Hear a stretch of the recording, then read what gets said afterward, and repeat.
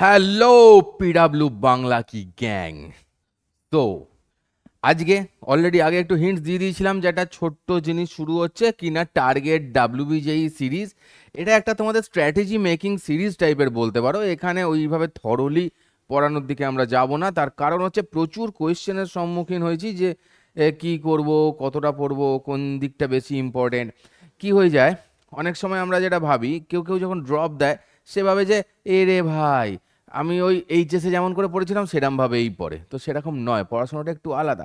আবার যারা এমনিও পড়ছিস ধর মোটামুটি ঠিক আছে, বোঝা আছে, বোর্ডের ব্যাপারটা প্র্যাকটিস আছে, কিন্তু কোন দিকে যেই বা ডাব্লিউবিজেইর জন্য মনোনিবেশ বেশি করো, এটা মেনলি ডাব্লিউবিজেইকেই আমরা স্ক্যান করে এখানে আসছি। তো ডাব্লিউবিজেইতে কোন কোন জায়গাগুলো বেশি ইম্পর্টেন্ট, কোন কোন জায়গা থেকে মেনলি বেশি কোশ্চেন তোলে, ঠিক আছে, কোন কোন ফর্মুলা আমাকে একটু আলাদা করে মনে রাখতে হবে যেগুলো বইতে স্পেসিফিক্যালি লেখা থাকে না, অর্থাৎ কিনা কম পড়ে বেশি নম্বর কি করে পাওয়া যায়, ঠিক আছে। আর হ্যাঁ, নেক্সট যদি তোরা বলিস তাহলে নেক্সট দিন থেকে আমি স্লাইডের একদম শেষে করা অঙ্ক দেবো, প্র্যাকটিস প্রবলেম দেবো 8টা থেকে 10টা, ঠিক আছে, ইম্পর্টেন্ট প্রবলেম আপকামিংয়ের জন্য, আপকামিং ডাব্লিউবিজেইর জন্য।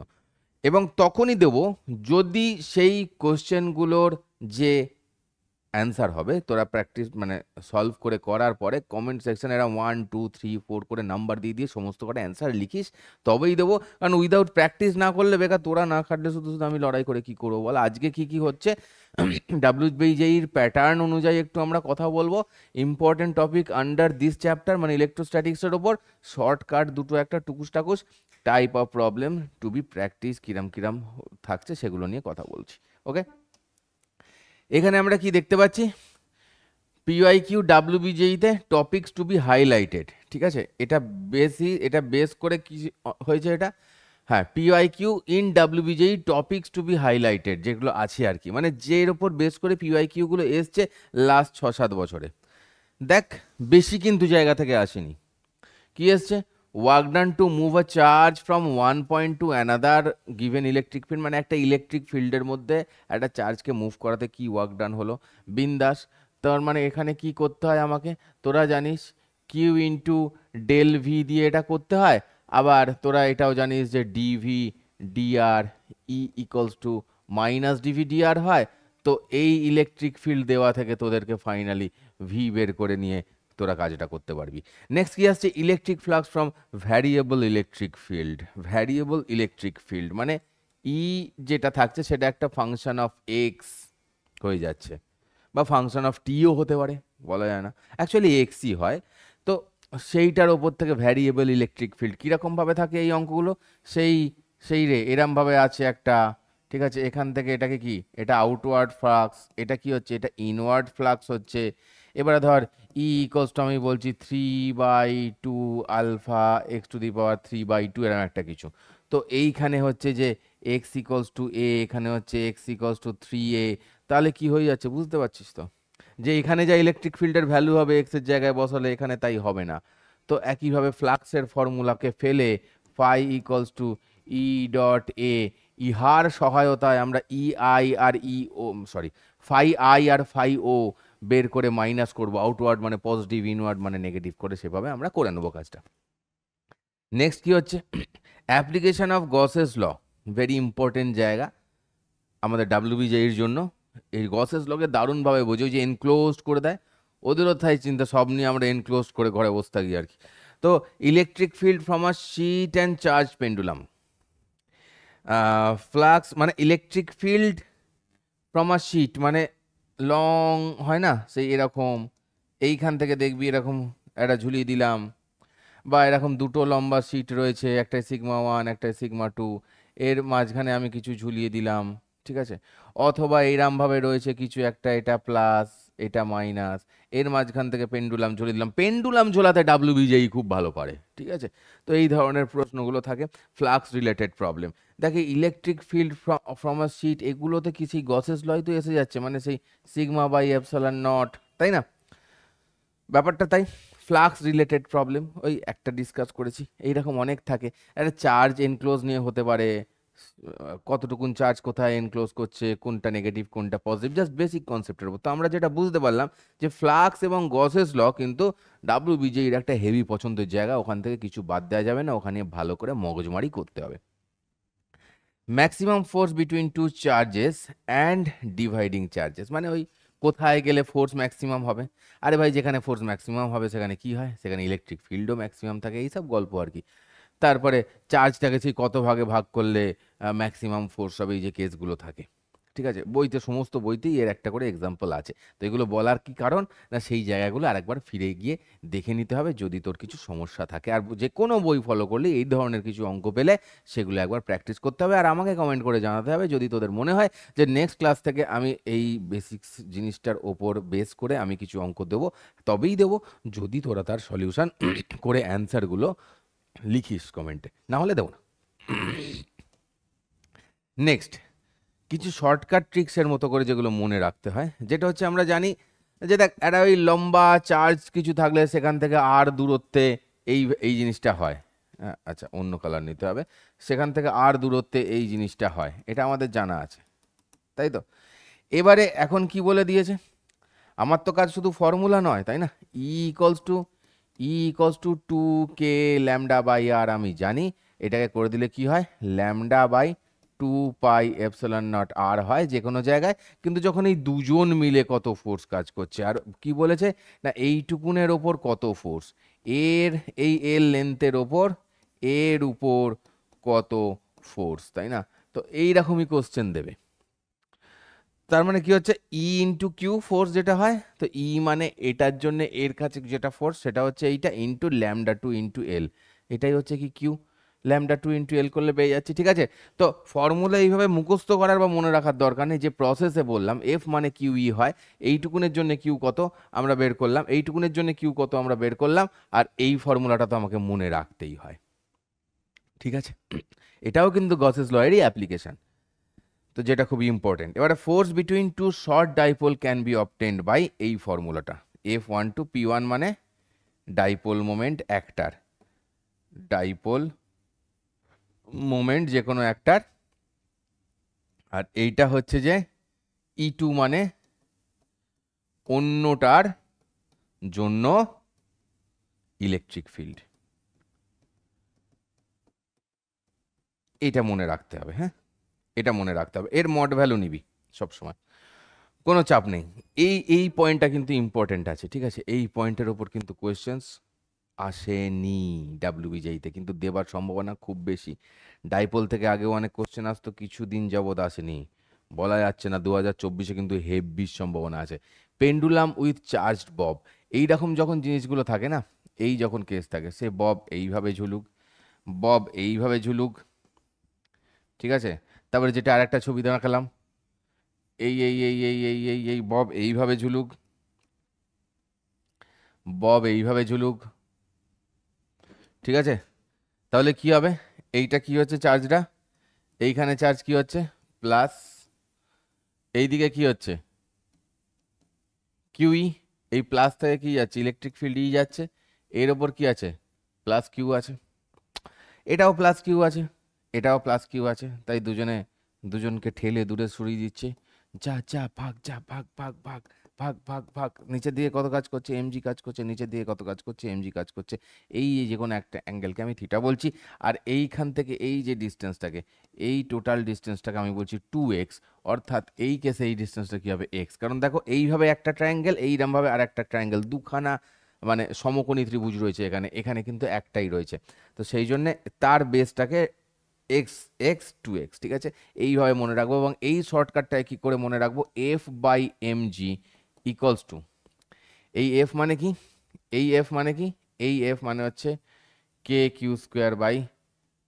এইটার জন্য যদি বলি, এইটার জন্য যদি বলি তাহলে হবে 2x এর হোল স্কোয়ার, এইটার জন্য যদি বলি এফ তাহলে কত হচ্ছে, এইটাই এফ, এইটাই এফ, তাহলে এটা এফ ইকুয়ালস টু কিউই, তো দেখতেই পাচ্ছি কি আর বলবো, কিউ ইন্টু σ/ε0 হবে, ঠিক আছে।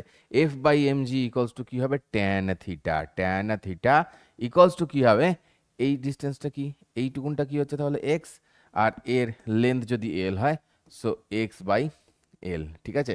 আচ্ছা, এটা হচ্ছে যখন এই যে এক্স এলটা যখন অনেক বড় এক্স এর থেকে, ঠিক আছে, তখনই এটা করা যাবে। আর আর না হলে কারণ আমরা এই এল একই ধরেছি, আর না হলে এই বরাবর যে লেন্থ হবে সেটা আমাকে ভবিষ্যতে বের করে নিতে হবে, ঠিক আছে, মানে এটা স্কোয়ার মাইনাস এটা স্কোয়ার করে।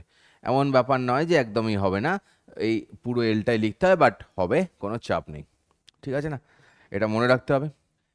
নেক্সট মনে রাখার জিনিসের মধ্যে হচ্ছে এই যে এইখানে যদি এটা কি, এটা হচ্ছে সেমি ইনফাইনাইট, ঠিক আছে। ইনফাইনাইট হলে কি হয়? ইনফাইনাইট হলে এই জিনিসটা হয়, ইনফাইনাইট হলে, ঠিক আছে না। সেমি ইনফাইনাইট হলে কি হবে দেখো, এই এই জিনিসটা এইরকম বরাবর হবে, মানে ই এক্স আর ই ওয়াই যেটা থাকবে, মানে এখানে ই এক্স আর ই ওয়াই এটা হচ্ছে যে, এটা হচ্ছে যে ফর ইনফাইনাইট, এটা হচ্ছে ফর ইনফাইনাইট,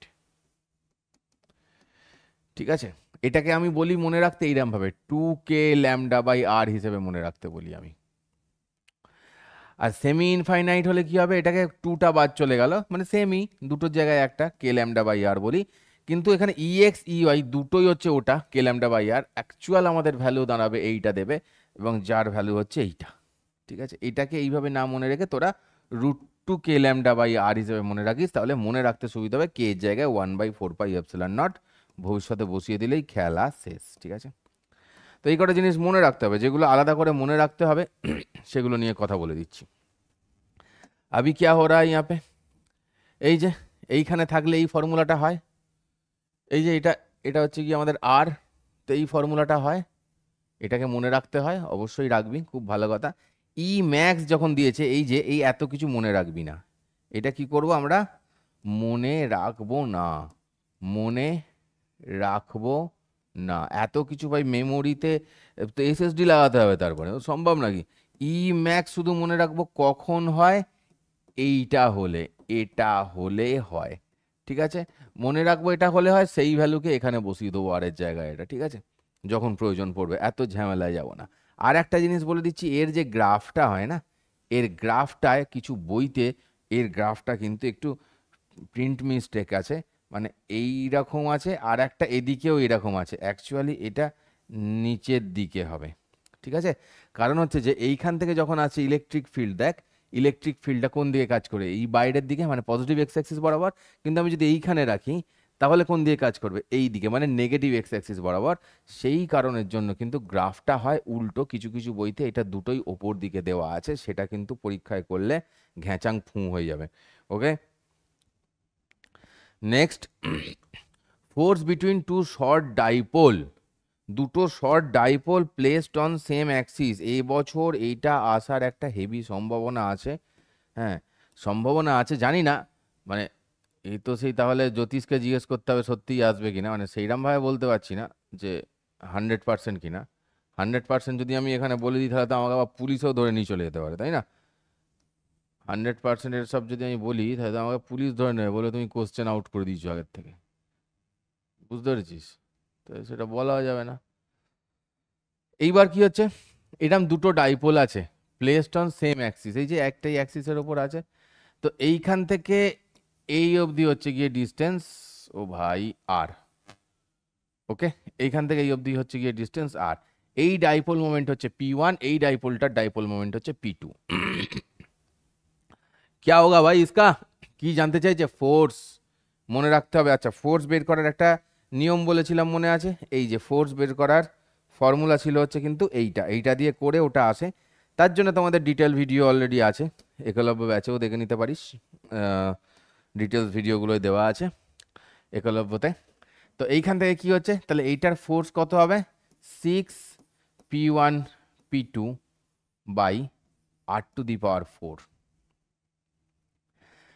ঠিক আছে, এটা কে থাকবে, 1/4πε0 তো থাকবেই। নেক্সট কি হচ্ছে, force between two short dipole on different access, ও ভাই, তার মানে একটা এরাম, একটা এরাম হতে পারে, অথবা একটা এরাম হতে পারে, একটা এরামও হতে পারে, ঠিক আছে, যাই হোক না কেন, তার জন্য তাহলে কত হয়ে যাবে, এটা এফটা হয়ে যাবে এখানে শুধু 6টা 3 হয়ে যাবে, শুধু এইটুকুন মনে রাখবে, ঠিক আছে বাবা।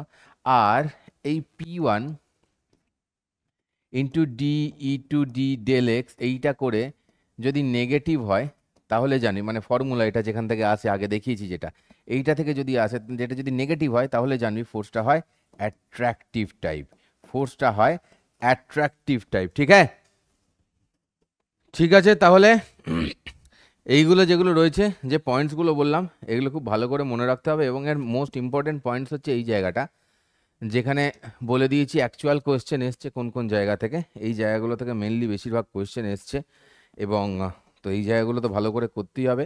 তার সঙ্গে শর্টকাটের জন্য পেন্ডুলাম ঝোলানো কেসের জন্য এইটাকে আমাকে মনে রাখতে হবে, এবং তার সাথে কি করতে হবে, তার সাথে আমাদের এই ডাইপোলের যে কেসটা, নর্মাল ডাইপোলের ফর্মুলা ছাড়া এইগুলো একটুখানি দেখে রাখতে হবে, কারণ এগুলো আসার একটা সম্ভাবনা রয়েছে। নেক্সট কাজ হচ্ছে তোমাদেরকে থ্যাংক ইউ বলে দেওয়া টুকুস করে, মানে যাতে পড়াশোনা করে উদ্ধার করে দিস তোরা আমাদেরকে। ঠিক আছে, তো যদি তোদের মনে হচ্ছে যে প্রয়োজন আছে যে প্র্যাকটিসের জন্য কিছু প্রবলেম দেওয়ার, এবং কন্ডিশনটা আমি আগেই বলে দিয়েছি, তাহলে আমাকে অবশ্যই জানাবি। তো নেক্সট ক্লাস থেকে সেগুলো দেবো, এবং দরকার হলে এই ক্লাস অনুযায়ী যেগুলো আমাদের দরকার ছিল, কিছু তোদের দরকার ছিল আর কি, সেটাও আমি অ্যাজ এ তোদের দাবি হিসাবে সেই স্লাইডের সঙ্গে জুড়ে দেবো। ঠিক আছে, চলো, টাটা।